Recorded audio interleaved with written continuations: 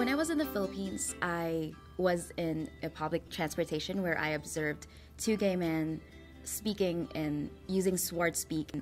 I realized that there was something that they just share in their community, so they could have secrecy and like exclusion from other groups of people, wherein they can just talk about anything, and then they could also register their belonging and within their community. My name is Decierdo, and the title of my research is Swardspeak, the use of Filipino gay lexicon in and out of the LGBT community.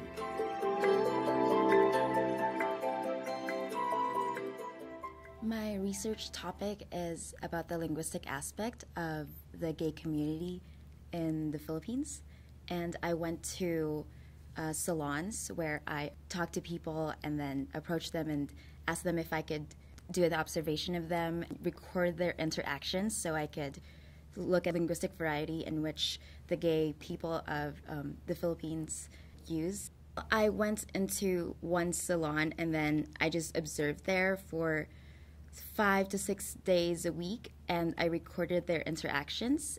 Also talk about other things about and other places wherein they use Swardspeak aside from the salon setting. Memorable experience, I think, was when I was invited to become one of the judges in this transgender beauty competition, and I got to record their interactions and backstage as well. Even though I was in the judges' table, I was able to talk to some of the transgender and the gay judges as well. I was able to have more knowledge about where and when they use Swardspeak and why they do it.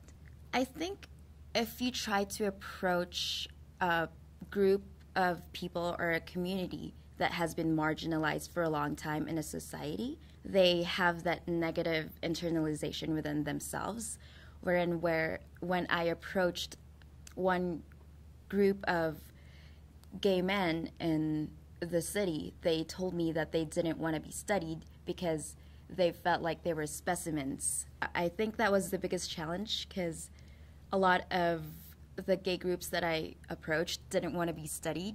I wasn't used to having mentors that are so quick at helping you and so quick at replying to emails. I also went to the university in the Philippines, and then we didn't have that much help from other teachers and mentors, and then you couldn't really approach them outside of class, and like here in UCLA and then this program where you get to have a lot of help.